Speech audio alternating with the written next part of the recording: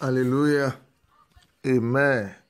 Shall we pray? Father, we thank you, Jehovah. We bless your name for another opportunity to learn at your feet and for making us to see the light of another glorious day and the beginning of another week and the second Sunday in the month of July precisely. We say thank you, Father, in Jesus' name. As we go into your word, Holy Spirit, open our understanding to your word. Glorify yourself and give us testimonies. Let your word illuminate the darkness of our life and let that darkness vanish. Thank you, Jehovah God. For in Jesus' name we prayed. Amen and amen in Jesus' name. Praise the Lord. Praise the mighty Jesus. Amen. Beloved, today is the second Sunday in this very month. And by the grace of God, we will be speaking on a very crucial topic, which will enhance us to know better about God's plan for our life, and that will enhance or speed up our prayer answers. And I pray by the end of this series of this message, there shall be testimony for us in Jesus' name. Amen. So I will read from the book of Philippians chapter 4, verse number 6. Philippians 4, verse number 6. Be careful for nothing, but in everything by prayer and supplication. By prayer and supplication. With thanksgiving. With thanksgiving. Let your requests be made known unto God. Colossians 4:2. Continue in prayer and watch in the same with thanksgiving. Colossians 4:2. We'll be going on the series for the next few weeks in this very month on what I tagged addicted to thanksgiving and praises. Addicted to thanksgiving and praises. Beloved, ignorance is not an excuse. When the law of life is broken, man becomes a victim of death. Bible says in Hosea chapter 4 verse 6, my people are destroyed for lack of knowledge. Many Christians are grounded today because they have taken God for granted. Why? Anyone you show favor to and do not appreciate it is not qualified for the next one. People refuse to know what they need to know. The word thank you qualifies you for the next act of favor. Anyone you show favor to and does not know how to respond positively, you are constrained to do another one. Great times have turned to gloomy days because Christians do not acknowledge the source of the great times. Thanksgiving, I repeat, thanksgiving must be an addiction. It makes destiny opens on its own accord.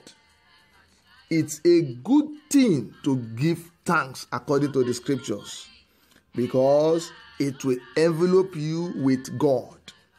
It will envelop you in His presence. It will cover you with God's presence. He is always around those who praise Him. God of heaven, of the whole universe, is always around those who praise Him. Psalm 22 verse 3. But thou art holy, O thou that inhabited the praise of Israel. God inhabited the praise of His people. God dwell in praise of His people.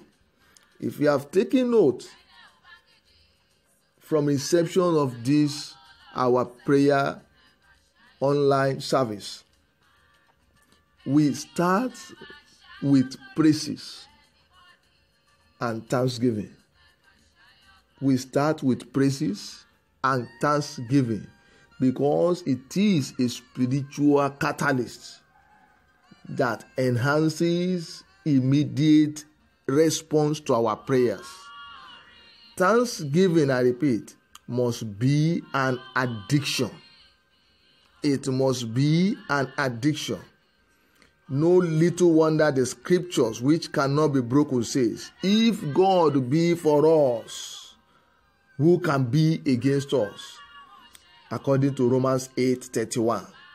Because you need God's presence to succeed in the race of life. Thanksgiving qualifies you for God's presence. Beloved, nothing is more valuable than His presence. Divine presence makes all the difference you need in your life. When God goes with you, everything goes great for you. When you praise God, you attract Him. When you attract Him, everything goes attractive with you. I repeat, when God goes with you, everything goes great for you. When you praise God, you attract Him. When you attract Him, everything goes attractive with you. Note this, that your gratitude or your degree of gratitude determines the greatness of your journey in life. Gratitude determines your ultimate altitude in life. The more grateful you are, the more colorful your destiny becomes. Thanksgiving is a vital platform for eruption of miracles. I said Thanksgiving is a vital platform for eruption of miracles. Nothing goes down in the hand of a thanksgiver. If you are a thanksgiver, nothing goes down in your hands. And if there's anything going down in your hands, as at present, I decree by the decree of heaven, as you inhabit or as you put on the garment of praise and become a thanksgiving addicted person, nothing will go down in your hand anymore. In the mighty name of Jesus. If God's hands must not stop and the miracle cease, thanksgiving is a force you must apply.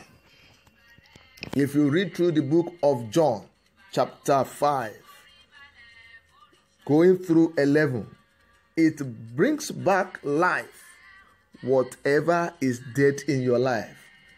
When Jesus got to the tomb of Lazarus, who has been dead for good 4 days, Jesus says, Father, I thank you because you hear me, you always hear me, and you will hear me.